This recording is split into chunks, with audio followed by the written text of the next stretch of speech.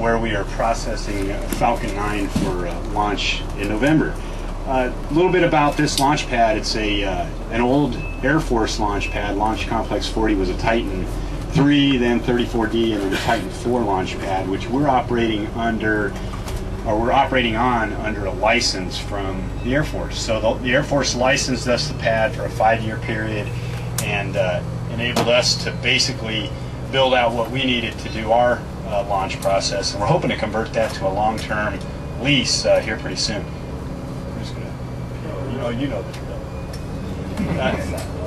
So a couple things to know. First off is we're up here in what I call the heavy lift zone. So if you look to our north, you would see the Atlas V pad sort of straight behind the bus. And if you look to the south, you'll see the Delta IV pad where you just came from.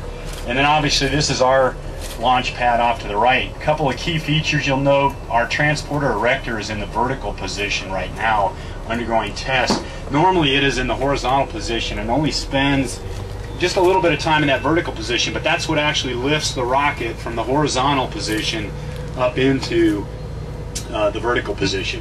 You'll also notice the 4 lightning protection towers. Those are remnants from the Titan days. You can see the flame duct just off to the right here. So that's actually where all of the acoustic energy and thermal energy coming off the base of the rocket gets thrown out away from the pad.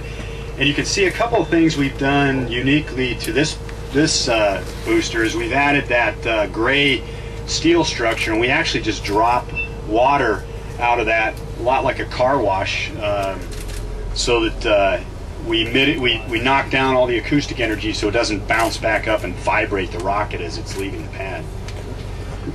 Some of the other things you'll note, obviously that transporter erector, you can see the 2 big hydraulic pistons that drive that from the horizontal to the vertical.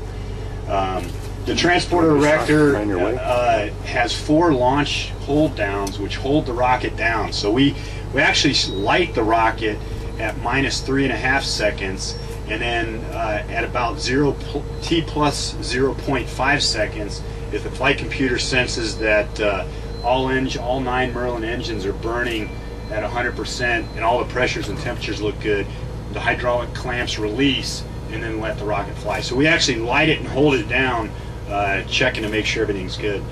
The Falcon 9 is a liquid oxygen RP1 booster, so you can see the 110,000 gallon liquid oxygen tank just off to the right here. That's actually an old Apollo 1 tank that we purchased for $1 over scrap value and then refurbished it. So it was a good deal for us. On the other side of the pad, you will see 2 28,000 gallon RP1 or refined kerosene tanks. And what I'm going to propose is that we stop here. What do you think, Brad? We can go up to, if you see the yellow chain there, we could go up to there if you want to get the group out. Okay. Excellent. And we'll talk a little bit more when we get out to the base of the pad. So if you can just pull up, you're going to be in, so if there's any issue, you can pull her out of the way.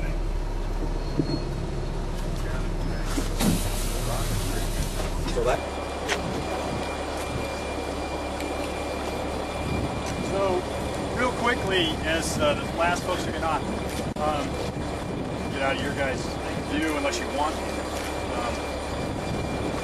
Boosters being processed in this integration facility right now. Unfortunately, we're right in the middle as we build up for launch of hazardous operations, so we can't go in the hangar. But what you notice is 2 of the things that were left over from the Titan program were these rails. They used to go about 5 miles to the south back to some other facilities. We kept those rails, so we actually, as you'll see, when that thing comes to the horizontal, we'll rotate that whole transporter erector down and then roll it right on these tracks into the hangar. We'll lift the hangar up using 2 20-ton cranes, or excuse me, the booster using 2 20-ton cranes, drive that underneath it, lower it down, clamp it down, and then it's ready to pull and go. So we can walk out a little bit closer to the rocket. If you see the clamp arms there, that's right just above the 2nd stage. So it goes about probably 15 feet in the current configuration with the Dragon capsule. goes about 15 feet above the top. It's about 203 foot. Now the whole concept here of horizontal integration is the idea is we'd like to be able to keep the booster inside of a protective hangar most of its lifetime. That way the technicians can work on it. It's right here at hand level. And the idea is we want to get down to opening the hangar door, rolling out, going vertical, fueling and launching in 1 hour. That's our goal. Now right now we're at about 24 hours because we're taking it nice and methodical, making sure we understand the process. We're taking a lot of the manual sequences and automating those. So we've got a little ways to go to get to roll out and launch in 1 hour, but that's what drives a lot of what we're doing out here at the launch. So, Mr. Henderson, is the motivation for that profit or cost based to some degree? You know, it's not primarily driven by that. It's really primarily driven by a booster's better off inside air conditioning and down where you can work on it so you're not dropping tools and other things from high heights.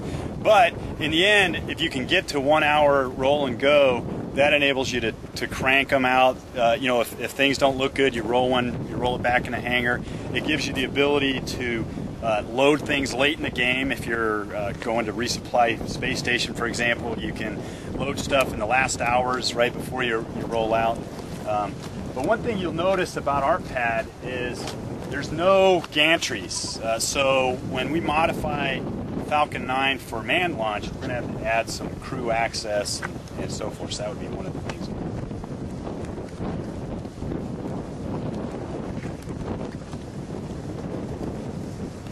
So when the booster, on launch day, when the booster rolls out and goes into this vertical position, it's basically a 12-minute operation to go from horizontal to vertical.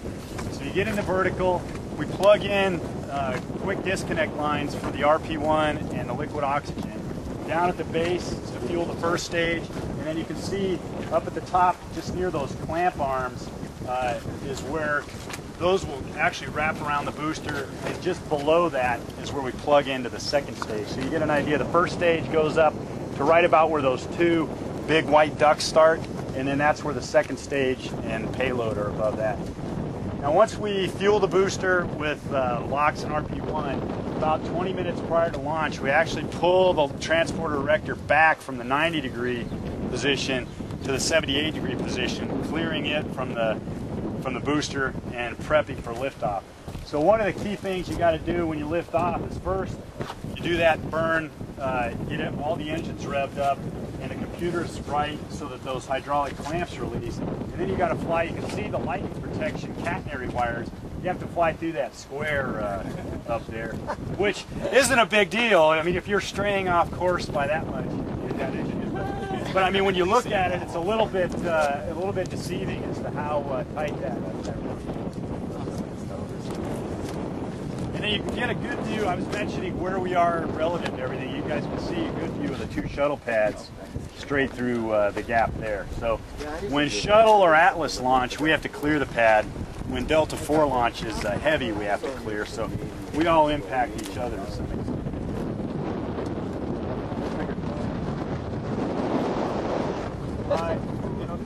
From the very top of the tower,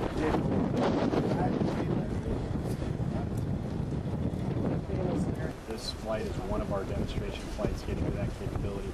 We've got 12 on contract with NASA to resupply station. Obviously, we're hoping to prove we can get to station with cargo. It's a really straightforward step now there. So, yeah, I think it's exciting. Absolutely. I mean, we think that the fact that the manifest is robust for the next years. Falcon 9 is so you know, I think there is room for optimism.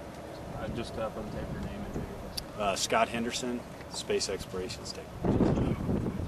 My title is the Director of Mission Assurance and Integration. you got a lot of hats.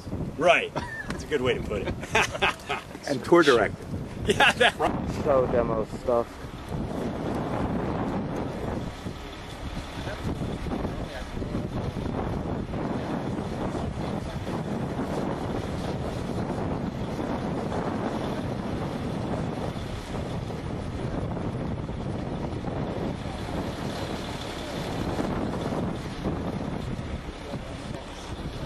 where we are processing Falcon 9 for launch in November. A little bit about this launch pad. It's an old Air Force launch pad. Launch Complex 40 was a Titan 3, then 34D, and then the Titan 4 launch pad, which we're operating under, or we're operating on. You know the drill. So a couple things to note. First off is we're up here in what I call the heavy lift zone. So if you look to our north, you would see the Atlas 5 pad sort of straight behind the bus. And if you look to the south, you'll see the Delta 4 pad from the horizontal position up into the vertical position. You'll also notice the 4 lighting protection towers. Those are remnants from the Titan days. You can see the flame duct just off to the right here. So that's actually where you just came from. And then obviously this is our launch pad off to the right. A couple of key features you'll note: our transporter erector is in the vertical position right now, undergoing tests. Normally it is in the horizontal position and only spends just a little bit of time in that vertical position, but that's what actually lifts the rocket on under a license from the Air Force. So the Air Force licensed us the pad for a 5-year period and enabled us to basically build out what we needed to do our launch process, and we're hoping to convert that to a long-term lease here pretty soon.